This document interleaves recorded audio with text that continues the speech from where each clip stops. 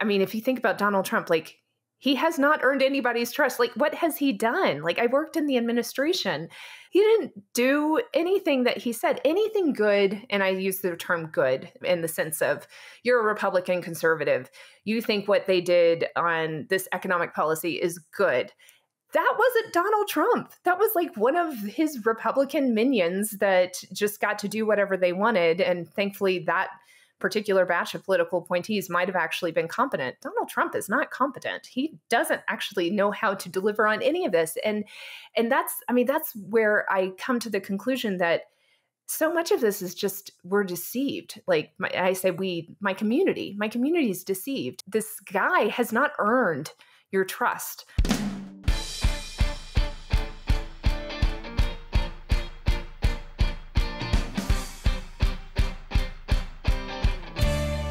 Hello, and welcome to the PoliticsGirl podcast. I'm your host, Lee McGowan. Let's get into it. Now, we've been talking a lot about the rise of Christian nationalism and extremism in America, but as we come up on the 4th of July, we need to talk about how we can't let these self-described patriots strip our country of everything that makes it special in the name of a God that the Founding Fathers deliberately kept separate from our founding documents.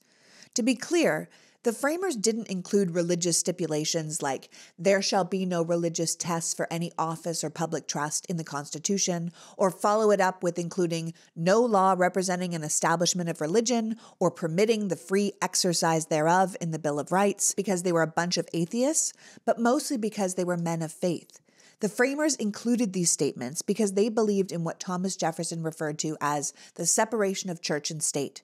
It wasn't so much to protect the state from the church. You're free to speak your religious values from any place in government, and Congress has been opening each day's proceedings with a prayer since 1789. But so the government couldn't interfere in religion. The founders were adamant that government and religion should not mix. And yet here we are with some of the most violent, divisive rhetoric and actions in this country coming from self-described Christians, which is why I'm having former U.S. security advisor and counterterrorism expert Elizabeth Neumann on the show today.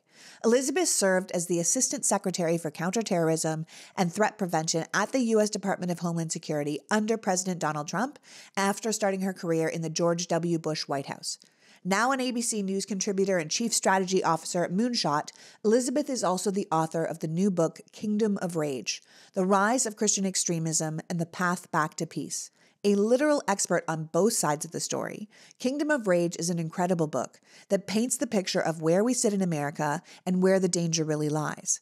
But it's also written from a place of belief that if you have a Christian in your family or in your life who appears to worship Trump and the MAGA movement, then this might be the exact book you need to start a conversation from a place of peace. So without further ado, please welcome my guest, former Assistant Secretary for Homeland Security, terrorism expert, and author of the incredible new book, Kingdom of Rage, Elizabeth Neumann. Welcome, Elizabeth. Thank you for having me. I'm so excited to join you.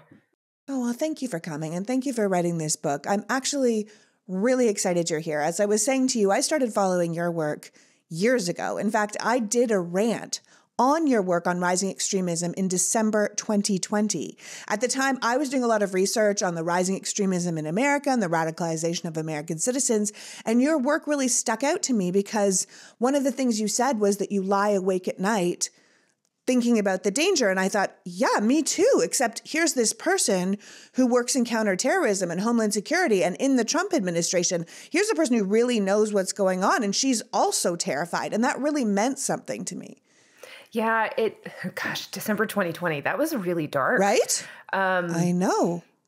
I think it was dark because we were actually seeing the growth of what eventually manifested on January 6th. But there were those moments of protest, and do you remember the Jericho March that happened in December of 2020? This was like a bunch of MAGA and Christians came together and they marched around Washington. I don't know if they actually marched around Washington, but they said that they were going to march around Washington praying like the Israelites did for the Battle of Jericho. So there was like all of this rhetoric of war, of spiritual battle. And it started to go, okay, so this is not just white supremacism. This isn't just militia. Because if you go back to February of 2020, when I was talking to Congress. That's what I was worried about. I was worried about lone actors, and I was worried about just this growing metastasizing threat of domestic violent extremists in very traditional categories.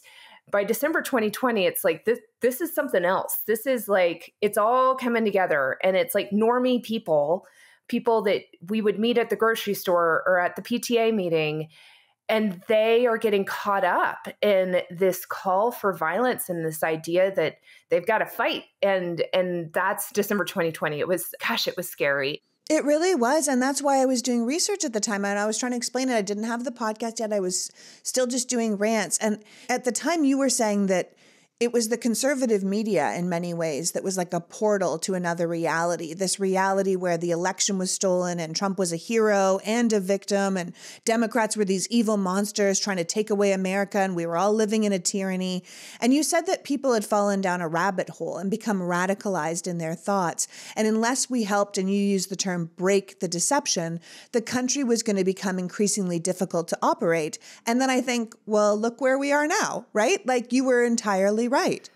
Yeah, it's actually kind of disheartening. You remember that there was that moment right after January 6th where we're like, okay, this is going to be it. This is like, we're going to have the spell will break and people are going to come back to normalcy. And there were some, like we actually did watch during the inauguration. The company I work for works in the online spaces, and we were able to see in real time people going, oh, so this QAnon thing isn't right. This isn't real. Like, nothing happened. We were expecting this. Yeah, the storm didn't come. Yeah. And so there were people that were immediately disillusioned and left, but there were a whole lot more that just kind of doubled down. And then we had this, brief, 48-hour moment where everybody's like, this has gone too far. Like, Donald Trump, you should be impeached. And then they all started going down to Mar-a-Lago again. And they're like, I know, the Lindsey Grahams and the Kevin McCarthy's and the Mitch McConnells who were like, enough is enough. And then literally 24 hours later, they were like, we will kiss the ring. It was the most bizarre thing. It was so bizarre. And here we are 4 years later, and people are like, well, I wish I had better choices than the two guys that are on the ballot this year. And you're like, you had a chance. You could have impeached Donald Trump. Like, he wouldn't be allowed to run for office. That was the tool. That was the tool that needed to be used. You impeach him. Yeah, the Republicans needed to remove him. He was impeached. He'll always be impeached, but they needed to vote to remove him, and they didn't take that option. Yes, that's right. That's right. Yeah. Oh, it was so frustrating. It is frustrating. It was it's still so frustrating because you can't believe the doubling down goes on the doubling down goes on the doubling down. Now, listen. You started your career as part of the George W. Bush Homeland Security Council after 9/11. So I assume you believed your career would be protecting the country from a global threat of terrorism rather than what we're looking at now, which is, of course, the rise of domestic terrorism. Absolutely. I was in D.C. on 9/11 watching the Pentagon burn as I was trying to get out of the city. And then I have this memory of seeing the Capitol in my rearview mirror and wondering if it was going to be there the next day. Because at the time, there were still planes in the sky, utter chaos. Like, people might not remember, or if you weren't alive then, like, our comms didn't work. We couldn't, cell phone service was down. Like, we were reliant on radio to understand what was happening. And it was really scary. And thankfully, because of the brave men and women of Flight 93, the Capitol did stand. And yes, it was this moment for me of, okay, whatever it takes, I don't want America to ever have to go through this again. That was just so horrific. What do we need to do to secure? And whatever small part I could play, that's what I wanted to do. And then flash forward 20 years later, January 6th not only was, sad for other reasons, but as a security person, you're like, oh, we failed. Like, we failed. We somehow have managed to protect from another 9/11 style attack, that devastation in terms of the size and scale and number of people that were killed. But we failed to see the threat from within. I mean, it was an intelligence failure, but not because the intelligence wasn't there. It was because we refused to see the intelligence. We refused to understand what it meant. That really was a gut punch. January 6th is not 9/11, but people did die. A lot of people were injured. A number of people can no longer work in the careers, their law enforcement careers anymore because of what happened on that day. But it's also it's a psychological scar for us, right? Like, something broke. All of a sudden, the idea that the way to get what you want politically is to just fight physically. That something broke in us that day. And we haven't recovered. And that creates more threat, more risk for us. But it's also just kind of disheartening that we're continuing to live in this space of such division and we can't even agree on the facts of what happened on January 6th. Yeah, I mean, it's so stunning. It's so different than 9/11. At 9/11, we were unified. Look, a lot of bad decisions got made too after 9/11. It's not that we were perfect back then. It's just that we were unified in purpose and unified in our grief and wanted to come together to build a safer, better world. You can't get people to agree on that vision anymore. And it's very sad, but it's also very concerning from a security perspective.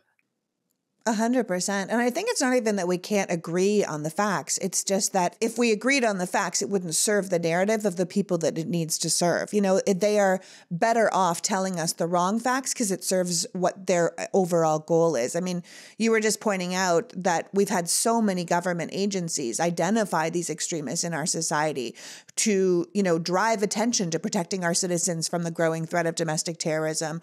But most of them have just been ineffective. It's not like we don't know it's happening. It's not like we don't know there's neo-Nazi groups or Christian nationalist groups or white nationalist groups, or even that these groups have infiltrated our police and military, because the FBI has told us this.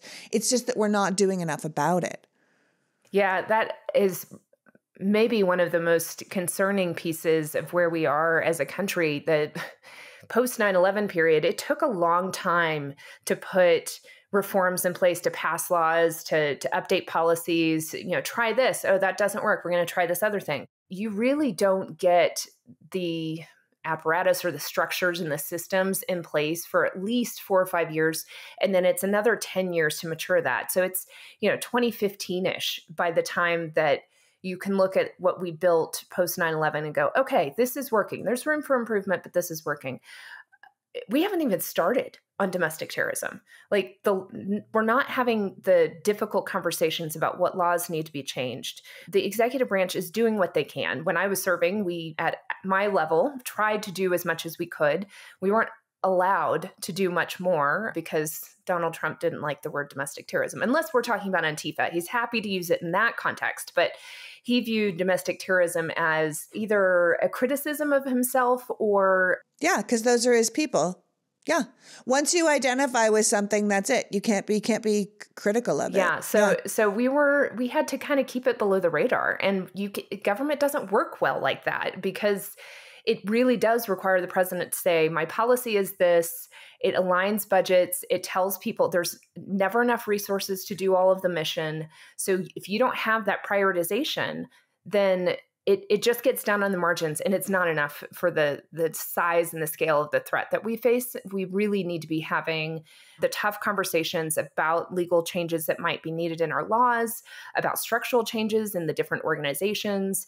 Did you know, Lee, there's not even an organization that is legally designated to be responsible for painting the threat picture for domestic terrorism. Now, the FBI and the DHS have enough authority to be able to do it, but they have not been told by Congress, you shall do this. The NCTC, the National Counterterrorism Center, has that mission for the overseas threat picture, but they don't have the ability to necessarily do that for domestic terrorism, or they have a lot of restrictions. So even just the basics of whose job is it? Who do we hold accountable? That hasn't even been done. And that's not even you're just stepping up to the plate. You haven't even gotten on base yet. That's where we are with this. And we should have done that way back with Timothy McVeigh. Right. We couldn't, That's what we right. could have done, back then with the Oklahoma City bombing, if we had a mechanism in place for domestic terrorism, if we'd been able to say, this is a domestic terrorist and we're going to go after it like we would an international terrorist, and we're going to find the cells that helped him, and we're going to do all this stuff, but we didn't do it. We didn't change the policies then. And here we are years later dealing with the same thing. I mean, as your career evolved, you started to see that the greatest threats to Americans was not from these religious fundamentalists in places like Afghanistan and Iraq, but from white nationalists and radicalized religious fundamentalists here in America, particularly from the American Evangelical Church, which of course, you're part of that tradition. And you testified before Congress, as you were saying, on February 2020, warning about another anti-Semitic attack or white supremacist terrorism, how this was all a threat, and you believed it was building to another attack. So I'm sure January 6th wasn't really that much of a surprise to you. But like you said, that's not what the Trump administration wanted to hear. And right after that testimony, you resigned from your role at the Department of Homeland Security. And what I am extrapolating to be some form of protest of failed leadership of the Trump administration. Would that be a fair assessment? It is. Even that quote that you brought up about the another attack, I couldn't put that in my testimony. So we had a staffer go to a member and plant a question so that I could answer it based on their question. Because the way it works in government is if you're testifying on behalf of the department. And so a whole bunch of people edit and write your testimony. And we knew that I couldn't say something like that. So like even the ability to sound that warning, I had to do it kind of in a back through channel security, way. Back channel way. Yeah. Oh, man. Okay, so you wrote Kingdom of Rage, wonderful book, and it's sort of a deep dive into a society that has encouraged the radicalization of white supremacists and anti-government types and other far-right terrorist organizations by co-opting Christian symbols and culture and sort of perverting the teachings of what should be a faith based on kindness and do unto otherness, I would say, into what you've called this unholy marriage of right-wing politics and Christian exceptionalism. And it seems like you've written the book in part to help reverse this trend that will only end up undermining both American democracy and American Christianity. Would you say that's fair? Yes. My heart here was not to bash. That doesn't mean that there isn't plenty to criticize. There is. But my heart really was like my community is sick. And the way that we address sickness is we tell the truth. We diagnose. We try to understand how, like the causes of the sickness. It's one thing to just say like, oh, I see these surface symptoms. It's important to understand the underlying disease. So the first part of the book is trying to unpack that, like through a counterterrorism lens. Like this is how my profession sees this illness, and this is how we became vulnerable. And here's how people radicalize. The second part of the book is, okay, what do we do about it? And this is like maybe the most exciting part for me is, 20 years post 9/11, we've been trying to figure out why do people radicalize? What are the causes? And how do we stop it? And in particular, because we got to this moment in around 2017, 2018, where the intel analysts were telling us we have more terrorists today than we did on 9/11. And so we can't look at that and go, hey, look, we won the global war on terror. No, actually, we created more terrorists in the process. Now, there hasn't been a 9/11. That's awesome. But that can't be the only goal. The goal has to be that we eradicate that tool. Terrorism is a tactic used by extremists. So when you start to think about like what makes an extremist, how does someone move into that pathway where they are believing that hostile action is necessary to achieve either their success or their survival. And when you start to go down that path, we start to understand it's actually not ideology. It's not a faith. It's not the Muslim faith. It's not the Christian faith that drives it. It is underlying psychosocial factors. Things like the need for significance, the need for belonging, experiencing a humiliation as a group or as an individual. These are common factors in people that we study who have either committed a terrorist attack or have gone to join an extremist movement. Now, look, when you talk about belonging and significance, those are like Maslow's hierarchy of needs, right? Like every human being has a need to feel like they belong and they have community. Every human being has a need to feel significance. And when we don't have those needs met, there's a variety of negative behaviors that often ensue. So it's not just that this leads to extremism. It also leads to opioid addictions. It also leads to gang affiliations or, suicide rates, deaths of despair. There are a number of ills that come from these underlying psychosocial needs, which is maybe why for too long we just kind of focused on ideology because it almost seemed like too simple. Other people study, the deaths of despair. And it's only been in the last 5 or 7 years that we've all gone, well, The real cause is not this narrative that somebody read. That it's just that something happened that made that person more open to that narrative, that narrative started to meet a need. And I would argue that it falsely meets a need. It ends up being empty in the end. It doesn't actually satisfy the significance or the belonging that you're looking for. Once you realize that's the underlying cause, then you shift your tactics of how you prevent.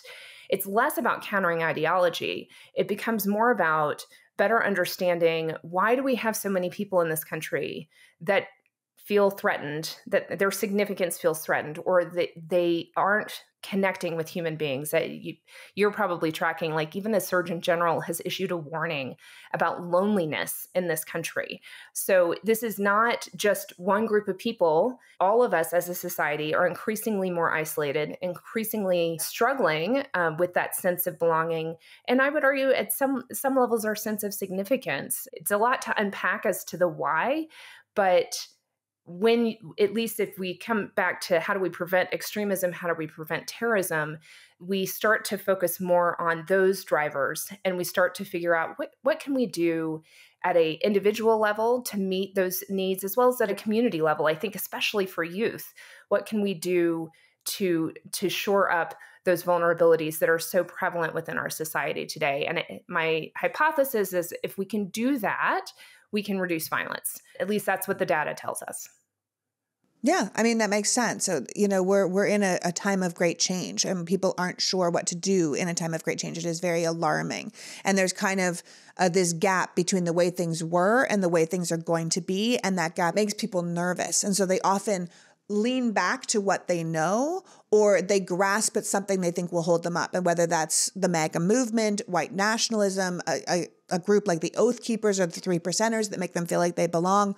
We've lost our third spaces. So we're sort of stuck between our work and our home, and then we go on our phone, and that isolates us. So there's a lot to unpack. And if we could make people feel less lonely, less isolated, less alone, it would probably really affect how easily they fall into these groups. And, your book really does a great deep dive into the history of Christianity's intersection with these not so great ideas in America, particularly white nationalism, Christian nationalism, but also any of the sort of patriarchal, misogynistic, racist ideologies and the groups that sort of revolve around those, which I think is helpful for us as citizens and voters to know.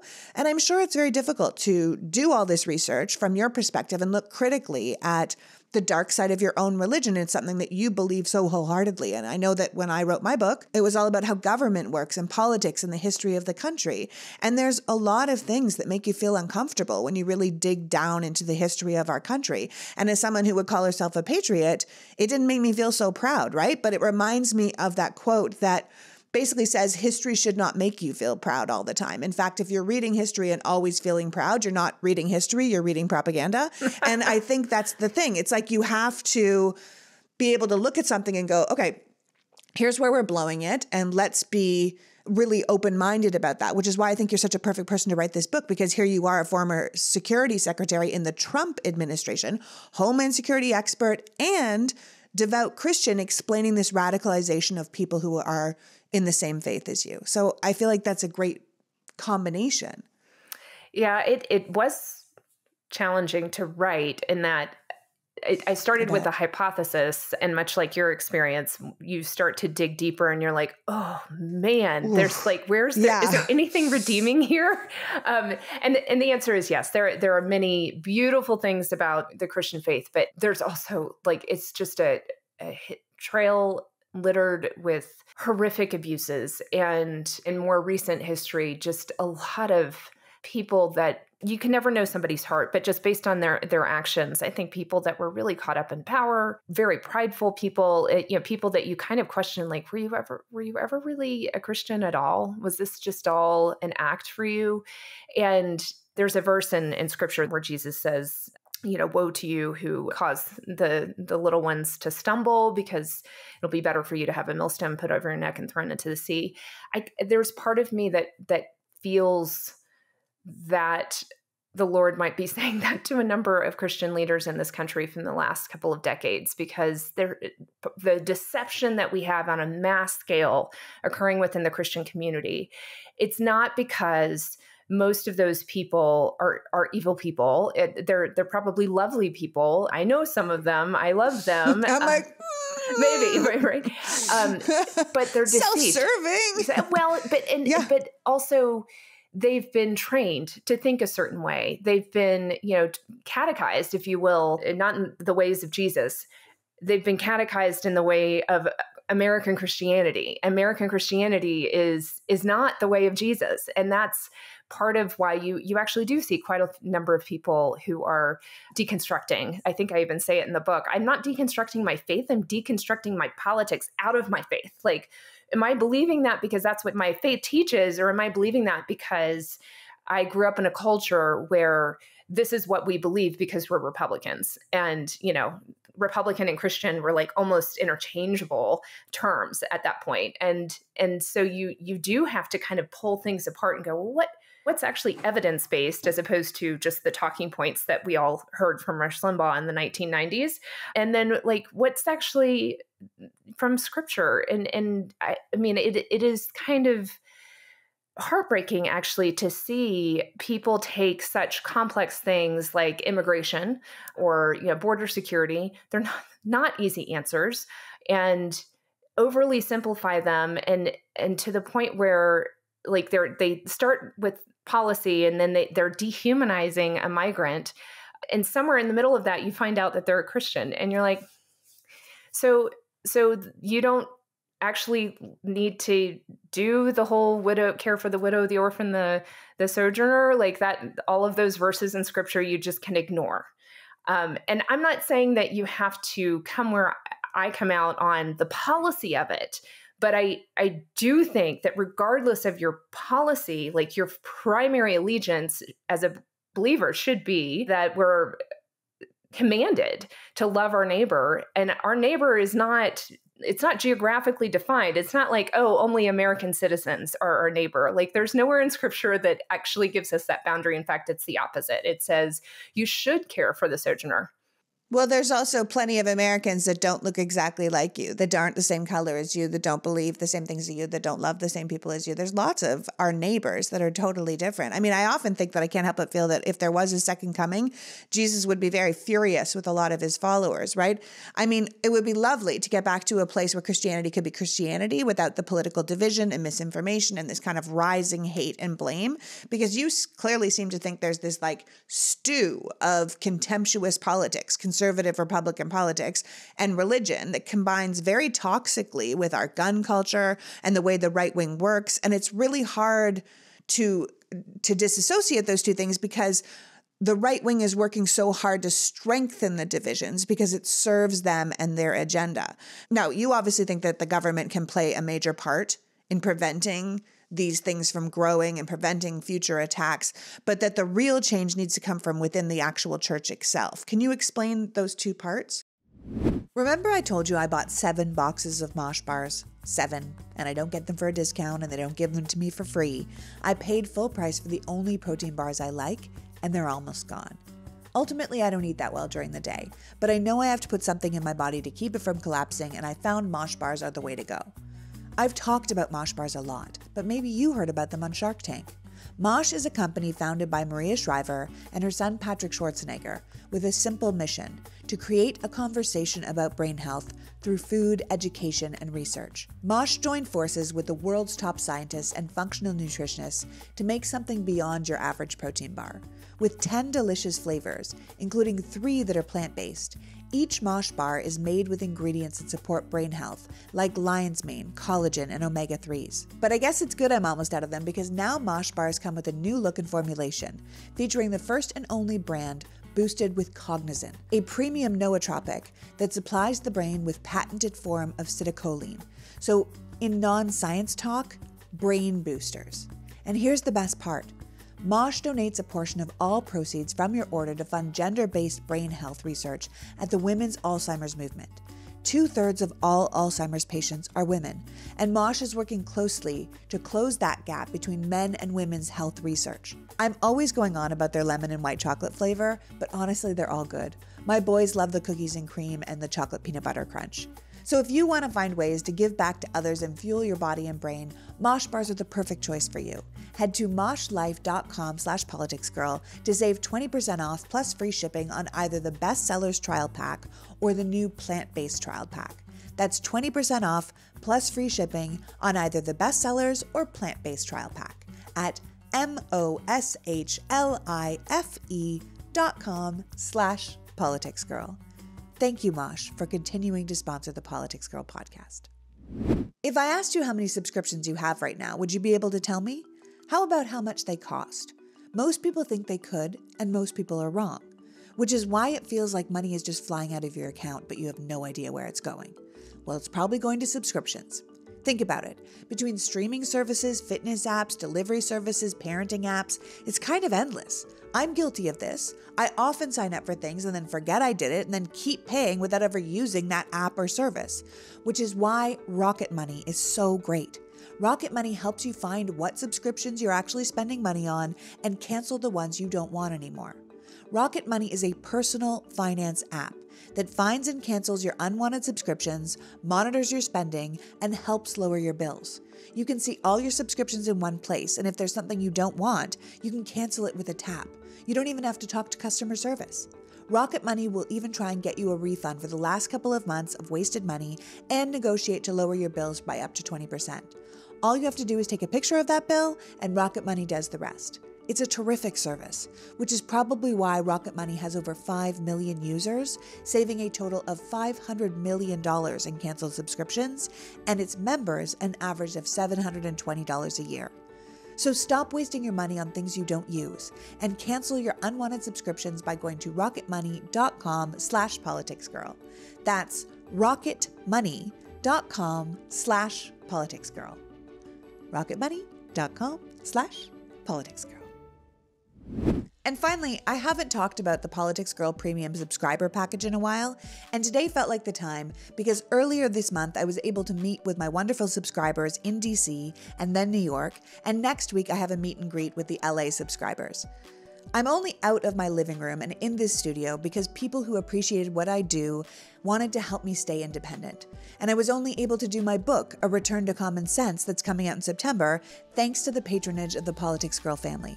And despite the fact that they won't hear these acknowledgements because they get this podcast ad-free, I still want to publicly thank them for their support and let those of you who aren't subscribers know how very much it means to me to have people believe in what I'm trying to do here. As you may or may not know, I started the Politics Girl project from my home as a way to deal with my worries about the country and my fears of the direction I thought we were headed. I started on YouTube with online civics and then moved to the rants on TikTok as a way to break down complicated ideas into bite-sized pieces, and then to the podcast for deeper dives into important topics without the spin you get from the corporations. Over the past 4 years, my followers, people who care about democracy and truth, have grown to over 2 million people. Our videos now have hundreds of millions of views. We've won 2 Webbies, launched this podcast, and I've written a book. I don't say that because I think I'm cool, but because I believe it's incredibly hopeful to know that there are that many people out there who care about what's going on and want to know and, quite frankly, do more. I don't like to ask for help. I find it uncomfortable. I started this project from a place of altruism, but it has taken on a life of its own, and independent work like mine is only possible with individual support from people like you. So if you would ever consider supporting me in doing this quality of work, please check out and potentially subscribe to Politics Girl Premium. Click on the link at the bio, or you can click on the link at the top of the page at politicsgirl.com. Thank you so much. The help goes a long way, and I am sincerely grateful for your support of the show, no matter what happens. Now, you obviously think that the government can play a major part in preventing these things from growing and preventing future attacks, but that the real change needs to come from within the actual church itself. Can you explain those two parts? I can actually explain it both from the spiritual perspective, but also just the social science. The social science tells us, there are societal level changes, systematic changes the government is best positioned to do. It should be run by states, but funded by the federal government. We are spending about $30 to $40 million a year on prevention. It's, something like I fought to get that. It seems low. I fought to get it from 0 to 40. So I'm proud of that. But then, it was supposed to go up and then it didn't go up. And then it's just kind of stayed stagnant. And we've had some studies done by like Brookings and Rand and these think tank guys, right? And they go look at other countries and they go look at our population size, the number of attacks we have. We have more attacks than everybody else. I'm sure you're shocked by that. They think we should be spending somewhere, it depends on the study, somewhere between 1 billion to 20 billion a year. And we're spending 40 million. 30 million. Yeah. So there are some programs that are working. There are small pilot projects that are working. So there's like good news here. It's just not funded and it's not scaled yet. So that's kind of at a governmental level or societal level, call your congressman and tell them to fund this. Like we could actually, in our generation, before my kids have their own children, we could be drastically reducing the amount of mass attacks that we are having in this country on an annual basis. And what would we be calling our Congress member to ask them to fund? What would be the thing to say? Ask them to fund violence prevention out of the Department of Homeland Security's Center for Prevention Programs and Partnerships. And actually, Lee, I'll be quite honest. If a congressman wants to take this up, I actually worked with Tom Malinowski out of New Jersey. He is no longer a congressman, but he was a huge champion of this. If somebody else wants to become the champion of this, there's lots of ways that we could structure it. Like, it doesn't have to be DHS. It could be DOJ. Like, we can figure that part of it out. Right now, the structure is set up that it's the Center for Prevention Programs and Partnerships at DHS. CP3 is its shorthand. And it's getting, peanuts, 30 million, 40 million. Yeah. It needs to be scaled. And that would be something we could do at a societal level to drastically decrease the number of attacks we're facing. So that's important. I still want government to do that. But the reality is that what is broken is happening more at a community level and at an individual level. You mentioned gun control. I write about gun control. I am a Second Amendment proponent. I grew up in Texas. And I think where we are right now is nuts. Like, we have moved from gun rights to gun fetish. And fetishism. Yeah. It is totally. like crazy where we are right now. And after spending a lot of time with law enforcement over the last decade, they are asking for us to have some common sense gun reform. And these are guys that are also usually very pro Second Amendment. And they're like, we cannot keep up with this. So yes, we should be doing common sense gun reform. I just sadly don't see that happening anytime soon. It's still something we should fight for, but I don't want us to only do that, because there are these other tools in the mental health and social services community that if we can get them the resources we need, if we can train up folks on the science around how we help people off-ramp from the pathway of violence, we should be able to do both. Yeah, but less people would be reaching for the guns. Exactly. Okay. So then at the faith community, you're basically saying like these guys have to get it together and to say like, look, we're off track, right? We're worshiping this false idol. We're cultivating hate and conspiracy. And these emotions are basically in direct contradictions to the teachings we claim to believe, right? We need to be talking at that level. So here's the thing. Once somebody is radicalized, you can't talk them out of that ideology. The reason for that is because the unmet need is still there. And what actually led them to that ideology is not the ideology itself. It's that unmet need. So the approach is not, hey, I'm going to go talk to my friend or my aunt and uncle and tell them all of the reasons why they're wrong about fill in the blank, whether it's anti-government extremism or white supremacism, or if it's just, I worship Donald Trump as my savior. You're probably not going to talk them out of it, but you can maintain relationship as long as it's safe for you, and just model a healthier way, be curious, ask questions.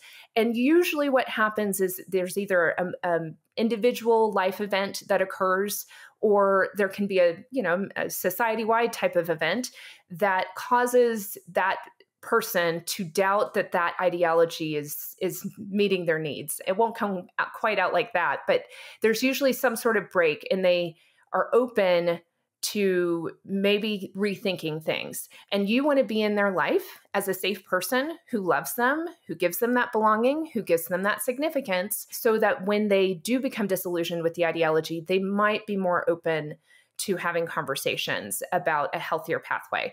So that's important, but it's very hard work, very long term. The people that I wrote this book for are the people that are not radicalized. It's the people that are in the middle who either know something is wrong in our community and they're trying to figure out what it is and what they should do about it. This is the book for you. Like, I've tried to lay it out what happened. But it's also for that middle ground group of people who are like, isn't everything fine? Isn't this all being blown out of proportion? I want to help them see, like, no, we have a violence problem in this country, and it is predominantly coming from our side, our community. Now, that doesn't mean you are ever going to know somebody that is going to commit an attack. It is still extremely rare statistically for a mass attack to occur. But the thing that I like to challenge people on is that it's kind of like racism. If you are not actively pushing back against racism, then you are a part of the problem. If you are not actively pushing back against violence, you are a part of the problem. You are participating in the milieu of grievance narratives that incite and mobilize somebody to go commit that act. And it used to be that those conversations happened in very fringe elements. You had to seek it out. Those conversations now happen in primetime news TV, on Twitter, on mainstream social media.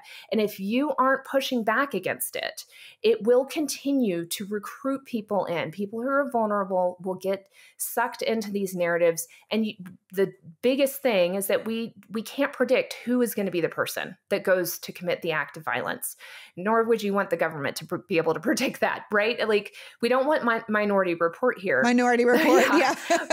But we need to recognize that it's not, we talk about them as lone actors. They're not alone.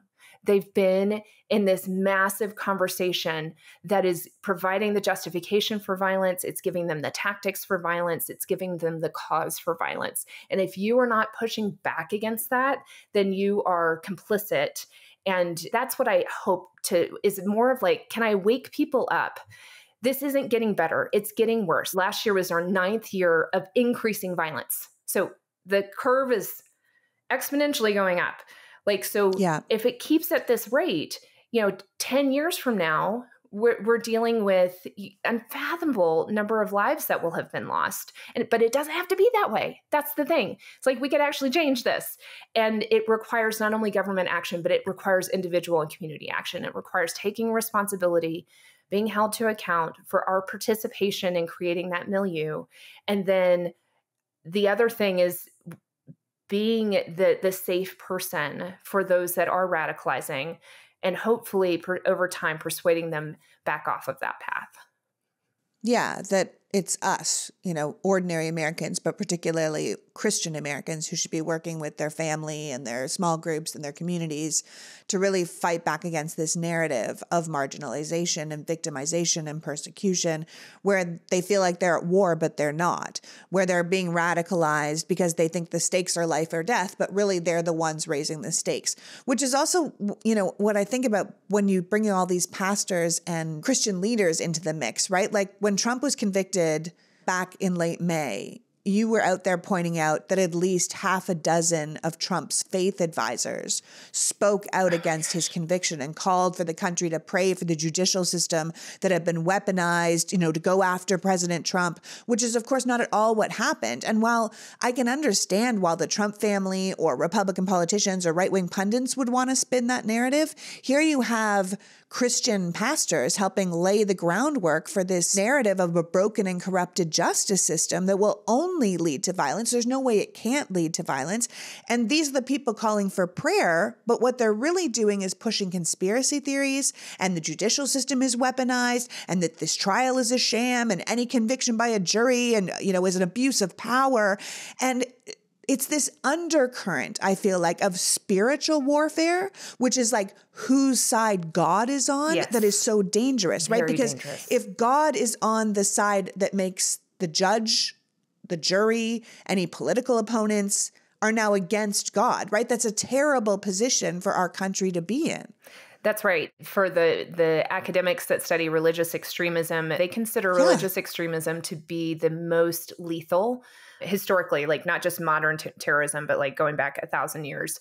It has a psychological power over us. Just like you said, if you think God is on your side, then you can justify a lot of things. But most importantly, it's when we have religious authority figures that step in and they might outline why the enemy is evil, or they might outline the doomsday scenarios. And because they're this authority figure, they're a man of God, they're, in communication with God, they must know something. Like some of these religious figures actually call themselves prophets, and they don't prophesy very accurately. So the woman who's like Trump's prophet, she's like, he's going to get off. And then the next day she's like, just kidding. God actually says this now. And you're like, come on. Exactly. Like at what point do people say she's just making this up? Yes. But still there are people that believe them. And so you have this authority that they pull from God, and then that gives people the motivation, and it's very emotional, all of that to say it's very dangerous. Anytime you put religion into an ideology,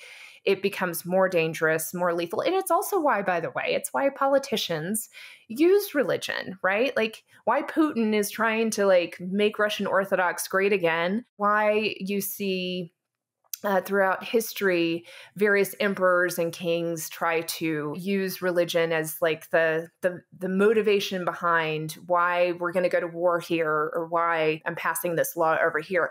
It has pretty significant power over human beings. And so more so than like a Steve Bannon going on his podcast and saying like, we should get a rope and we should go find the judge.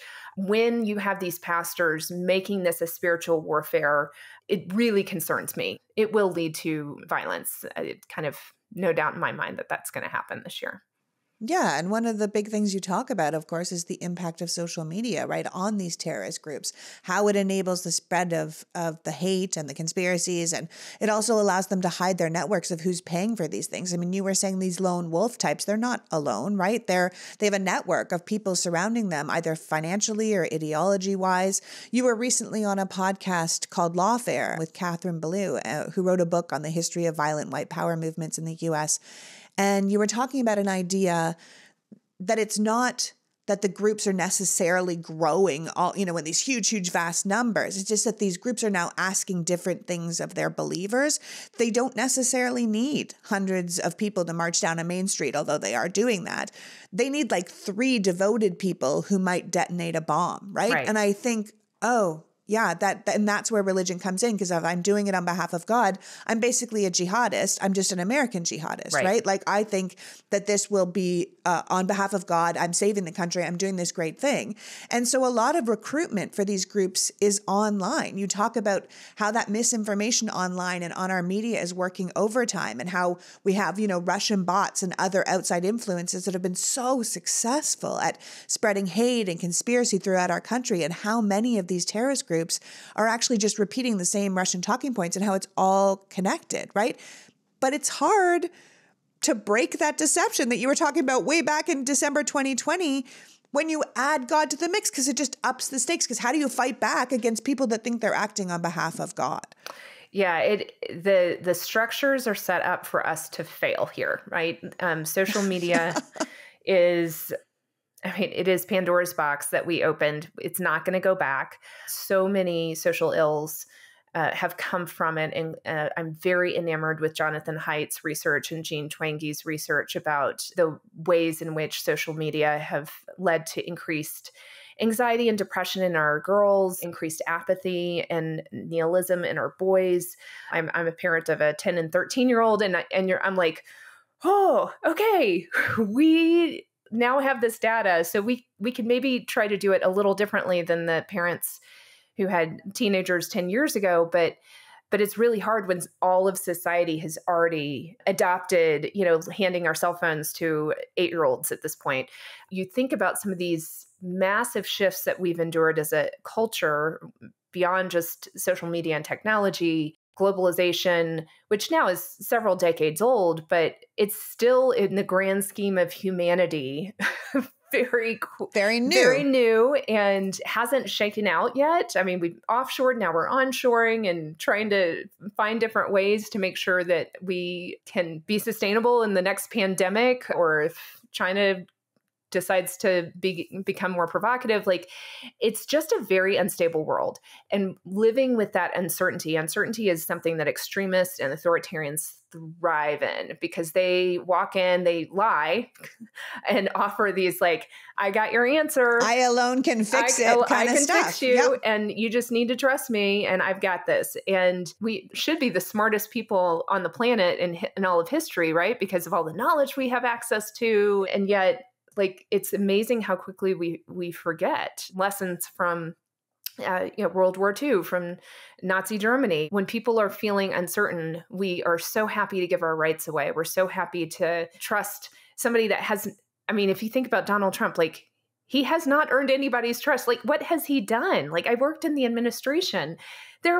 He didn't build a wall. He didn't do anything that he said, anything good. And I use the term good in the sense of, you're a Republican conservative. You think what they did on this economic policy is good. That wasn't Donald Trump. That was like one of his Republican minions that just got to do whatever they wanted. And thankfully, that particular batch of political appointees might have actually been competent. Donald Trump is not competent. He doesn't actually know how to deliver on any of this. And that's where I come to the conclusion that so much of this is just, we're deceived. Like, my community is deceived. Like, this guy has not earned your trust. It is an uncertain, deeply uncertain world. It is absolutely, there are plenty of things to be scared about, especially if you listen to cable news all day long. Like, you're constantly going to have those grievance narratives and the fear factor on overload. Great replacement theory. And these people are coming for your jobs, and these people are coming for your way of life. And we want your daughter to be a boy, and like all of this stuff. Yeah. Yeah. I mean, we're going to take your Bible. Yeah. I totally get why you're scared. I really do. What I don't get is why you think that guy is going to solve your problems. That's the part that I find like really hard to connect logically. Like, even as I was studying the book, oh, okay, I can see why we're vulnerable here. And I can see why this made us vulnerable. And you're like, but this guy, like, that's who you put your hope in? The disconnect is unbelievable. Yeah. Before you go, let me ask you, the full title of your book is Kingdom of Rage, The Rise of Christian Extremism, and the Path Back to Peace. So before you go, let's talk about that second part. What do you see as the path back to peace? Because clearly we're in real danger as a country, and there seems to be a lot of people who are just itching to bring violence to their fellow Americans because they've been pushed to a point where not only do they believe their country has been stolen from them, but they believe that God wants them to get it back. And as we were saying before, this is a very uniquely dangerous position because, if God wants you to do it, how can you turn him down, right? And you made a career of keeping us safe. That has been your job, your whole career. So what can we do to help ourselves, and what can we do to help members of our government who still want to protect us at times like this? Yeah. The prescription, if you will, that I laid out in part 2 of the book starts with looking at ourselves. There's a principle that Jesus lays out that we should take the log out of our own eye before we try to take the speck out of our neighbor's eye. And I think for many in the Christian community, even the conservative community, you don't have to be a Christian to practice this principle. We need to self-reflect and see how we contributed to the problem. I certainly did that while I was writing this book. I bet it was hard. And then, you come to the next step. And again, this from scripture, Jesus told Peter that when he was restored after he had denied Christ, to go and strengthen his brothers. And that's kind of a similar thing. Is like, we need to repent. We need to acknowledge where we have contributed. In the Christian faith, we believe that when we do genuinely repent, we are forgiven.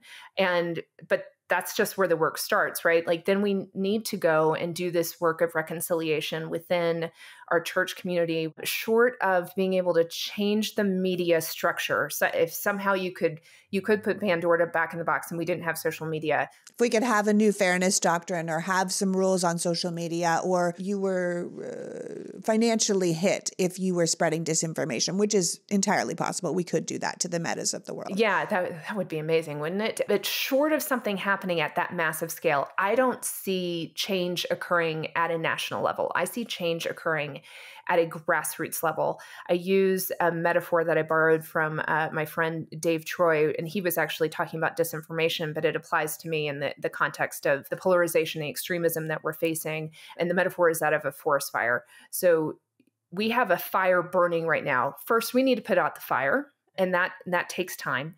But then once the fire is out, you still have a number of cascading ill effects that occur from that, mudslides being most common. You're dealing with the ramifications of that in the environment for quite some time.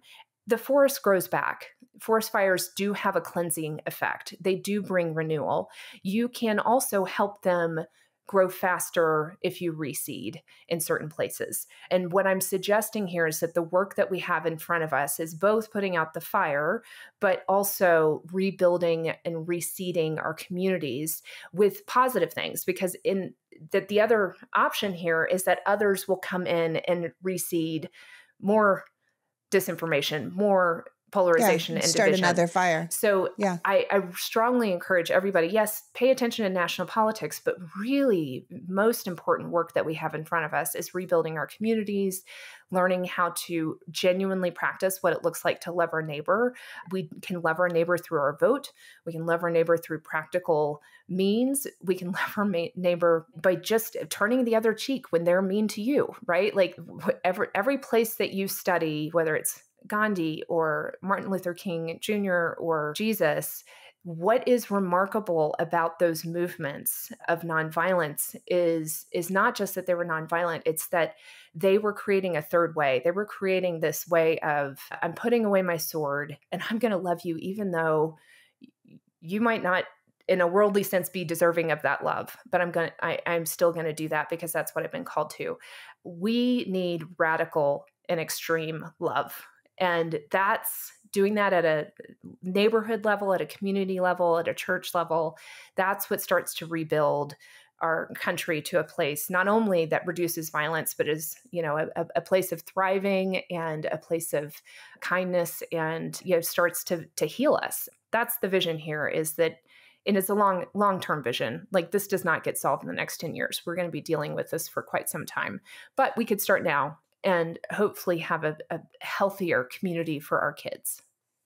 Yeah, and that's essential. Long-term vision is very essential. I think we're not so good at it on the Democratic side. But, you're saying that Christians are responsible for changing this Christian nationalism crisis. The same way white people are responsible for dealing with racism. The same way men are responsible for dealing with rape culture and violence against women. It's the people that are perpetrating it that in many ways have to approach their own people and take control. I always say we're responsible for our people, and never more so is that in this case, I think. Ultimately, you've written an incredibly timely book. As I said in the introduction, I think this is a really great book to read and then give to someone who believes they're a good Christian, but also, say, loves Trump, because this book can act as a bridge to start a real conversation between you and that person that could actually make change. And that's what we're talking about, that kind of local level where change can be made and then go forward from there. So please tell people the best place to buy it and where to follow your work moving forward, because obviously we have to do a lot of work. We do. You can find the book at any major bookstore, as well as independent bookstores, Amazon, Barnes & Noble, Target, Walmart, all the things. You can follow me on X, Facebook, and Threads at New Summits, and that's spelled NEUSUMMITS. You can also check out my website, ElizabethNeumann.org, and I'm just a couple of days away from launching a Substack, so if you go to my website, sign up for the newsletter, you'll get alerted when the Substack comes out. Well, thank you so much for joining us today, Elizabeth. And really, thank you so much for all the work you did, both to keep our country safe back when you were working in the administrations and to keep our country safe now, addressing this problem that is really, really causing us nothing but pain. Thank you so much for having me, Lee. I love the work that you are doing to bring health back to our country. Keep it up. Well, I love this country. I believe in it. And I think we really can make this change if we really want to. Definitely. So that was Elizabeth Neumann, reminding us that this rising domestic terrorism movement is not getting better, it's getting worse. That we have to look at ourselves, particularly if we're in the American Christian community, and start seeding the ground for a different way of thinking. That it's not really about a particular ideology. What's actually broken in America is at the community level. Our society is sick, and we can't just keep dealing with the symptoms, we have to address the underlying disease. That the goal must be to eradicate the tool of terrorism. And yes, that's going to take government prioritizing and funding programs to help that, but we can be part of the solution by giving people a place to belong and be loved so they feel like they're far less likely to be radicalized. We need to be having these big conversations and maybe sharing a book like Kingdom of Rage with the people in your life who might need it. I want to thank Elizabeth for joining us today and you for caring enough about the future of this nation to be here. Now go out and make the world a better place. Happy 4th of July. Until next week, PG out.